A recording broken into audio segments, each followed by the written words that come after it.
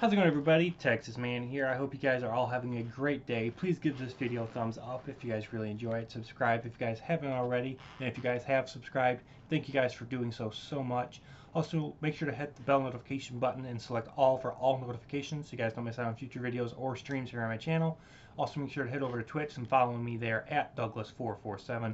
I stream there at least once a week, whether it be for Call of Duty, Battlefield, Star Wars games, Halo, Destiny, or anything else you guys suggest. And if you guys have any movies you guys want me to watch and review here on my channel, whether they be on Blu-ray, digital outlets like Google, or on Disney Plus, please let me know in the comment section and I'll get to watching and reviewing those for you guys as soon as possible. And as always, we're going to be talking about positives and negatives and talking about a film that came out in 2020 titled Soul. This is one of the newest Disney Pixar movies, and I do want to let you guys know that I will be talking about spoilers.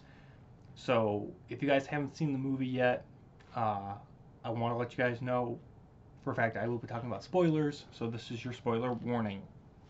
So first of all, I really wasn't all that excited to watch this movie. The trailers didn't impress me. I was like, okay, yay, it's another Disney Pixar film. I mean, I'm gonna watch it, but I just had no excitement. I wasn't hyped at all to watch this film at all. And I was blown away. This was better than I expected, and I really encourage you guys to watch this movie. I was constantly laughing throughout. This film has a lot of humorous moments, and it's got a lot of heart. It's got a lot of WALL-E and Up moral like themes. This film really hits home on a lot of morals and themes and lessons, especially like the fact that we learn in this film again in our own lives that people all have passion and everybody in life has a purpose. Uh, the morals in this film are just extremely deep. The whole, chase your dreams is in this movie. Make something meaningful in life is in this movie.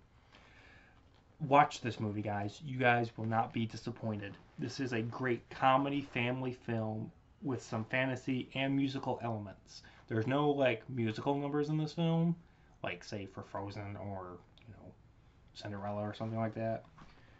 This is better than Onward that we had in 2020 by 100%. I enjoyed the fact that this film decided to dive into exploring a lot more of the Great Before, a place where souls learn personalities, quirks, and interests before entering the human world. The jazz scores in this film, I personally love jazz. Really enjoy jazz, and the jazz scores in this movie were great. And I found the Stairway to the Great Beyond really cool, disturbing, and scary all at once. Like you're entering this like electrical white orb, and it's just gonna shock you. It's really cool and disturbing at the same time. The celebrities' greatest hits moments was really cool. This film also goes after the fact that make sure you spend every minute like it's your last. And then at the very end, this film really hits home on this moral of that life has both good and bad moments in it. And life is made up of those moments, and both the good and the bad moments in life, they all matter. They're all important, and they help shape you into who you are and who you're going to be in the future.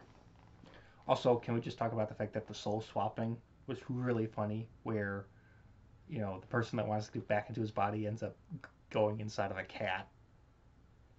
I really like that. This film has a really fabulous ending. I highly encourage you guys to check this movie out. For negatives, there are a few I do want to discuss. First of all, this is a Disney Plus exclusive.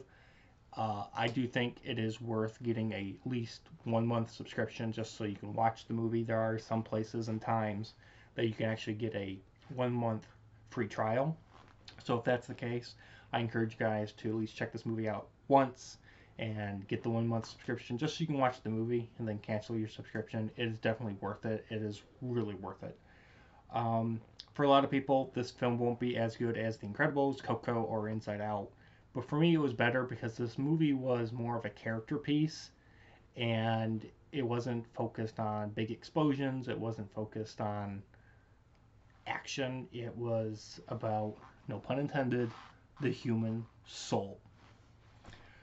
Uh, Another negative, it takes about over half of the runtime for the main plot, the themes, and the messages really to start to shine through. This movie is about 90 minutes long. So the first half is a lot of build up and setup and just getting you exposed to this new world. And I feel like they did a good job on the setup, but I kind of probably wanted an extra 15-20 minutes towards the end, so it would have been a lot more impactful and a lot more breathing room. Like there are times where you're like, okay, there's so much happening, I'm not really sure what I'm supposed to be focusing on at the moment. And then lastly, for negatives, you're not sure where Soul 22, the main Soul sidekick, goes to Earth and what does she end up doing.